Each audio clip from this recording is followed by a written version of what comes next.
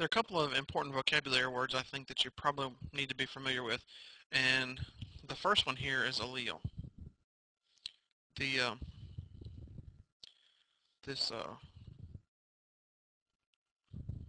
word allele are the various molecular forms of a gene for the same trait.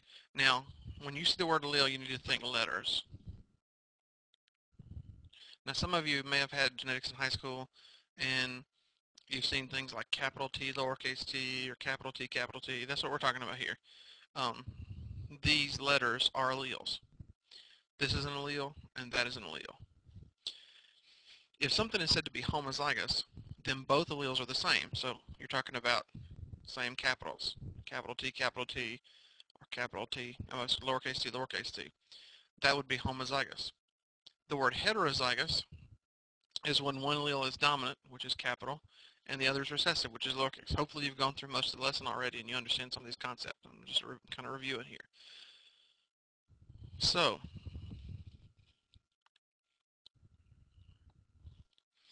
once again, homozygous dominant is capital A, capital A.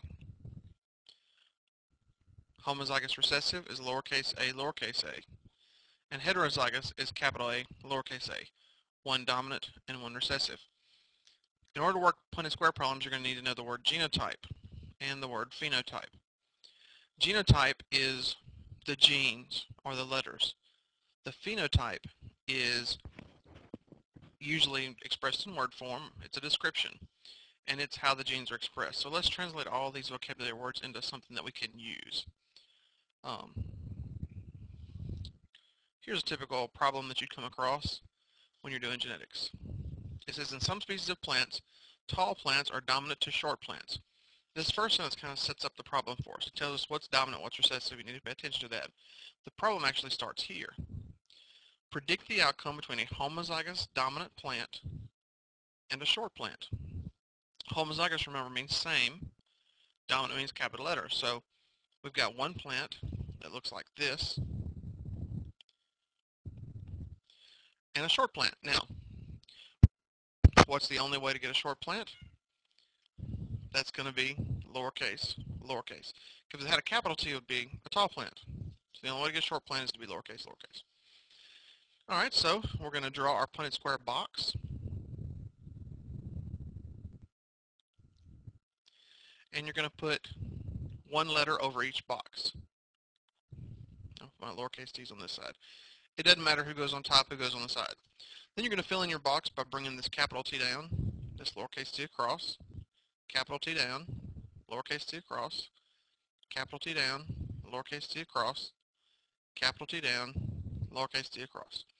That fills in our box, but that's only part of the problem. We now have to come over to the side and we need to do the genotype, and we also need to do the phenotype. To do the genotype, we need to look at all four boxes, and we want to ask ourselves how many of the boxes are the same. And in this case, 100% of our boxes are going to be capital T, lowercase t, because all four of your boxes, 4 out of 4, are capital T, lowercase t. Now, to do the phenotype, phenotype is words. In this case, we're dealing with tall and short. Is this one tall or short? It's tall. Tall, tall, tall, because they all have a capital T, and T covers up the lowercase. So in this problem, 100% of your offspring are going to be tall. Okay? Let's move on to the next problem. In bears, black fur is dominant to brown fur. Predict the outcome between a homozygous, here's our key word, homozygous dominant black bear, and one that is heterozygous. All right, homozygous means same, dominant means capital, so in this case we're going to have, I'm going to use B's this time, capital B, homozygous dominant. And one that's heterozygous. Our heterozygous one is going to be different. Hetero means different, so we're going to have capital B, lowercase b. All right. So I'm going to make my Punnett square box. I'll put a letter on each side.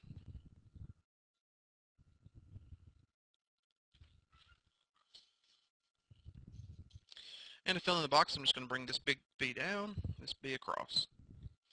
Big B down, big B across. This big B is going to come down, this little b is going to come across. Big B, little b.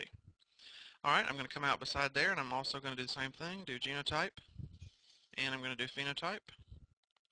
Genotype is referring to the letter, so I'm going to look and see how many boxes are the same.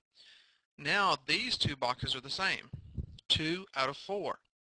Well, when you convert that, you can either say 1/2, or you can say 50% is going to be capital B, and the other 50% are going to be capital B, lowercase b.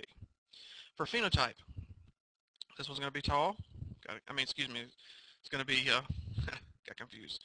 This is going to be black, because black is our dominant color. Black, black, black. So all 4 boxes, 4 out of 4, 100% of them are going to be black in that case. And this is our completed answer. Punnett square, genotype, and phenotype.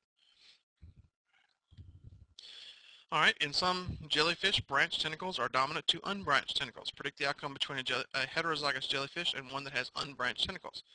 Alright, our first one is going to be a heterozygous jellyfish. We can use B again. This would be our heterozygous jellyfish, and then one that's unbranched. The only way to get unbranched, because branched is dominant, the only way to get unbranched is to be lowercase, lowercase. So I'm going to draw my Punnett square box. I'm going to put my letters, one letter over each box, and fill in the Punnett square.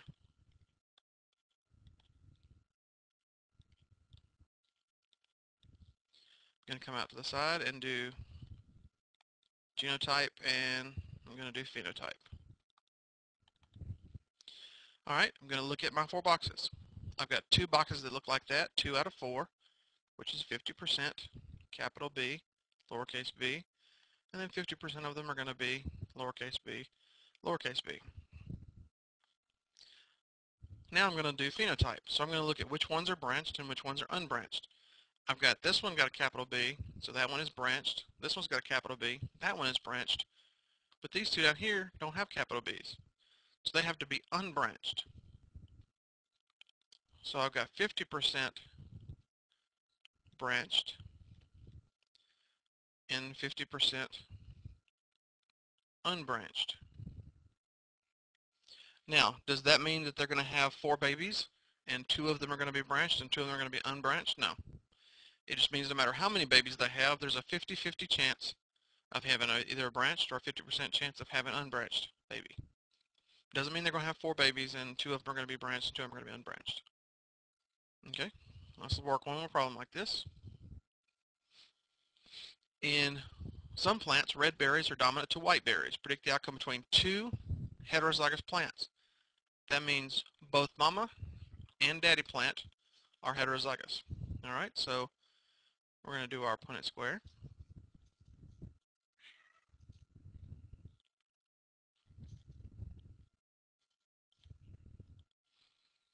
And you're going to fill it in just like you always have done with Punnett squares. Alright, and you're also going to do genotype and you're going to do phenotype again. Alright, so under genotype, I've got one box that looks like this. Now that would be 1 out of 4. 1 box out of 4, 1/4. 1/4 is 25%. So 25% of them look like this. One of them looks like this. 2 of them look like that. So 50% would be capital R, lowercase r. Alright, let's go down to phenotype now. Remember, if it has a capital R anywhere in it, no matter if it's 1 capital R or 2 capital R's, it's going to be red. This one has a capital R, this one has a capital R, this one has a capital R. So 3 of those 4, 3/4, are going to be red. That's 75% red. This last one down here without a capital R is going to be white.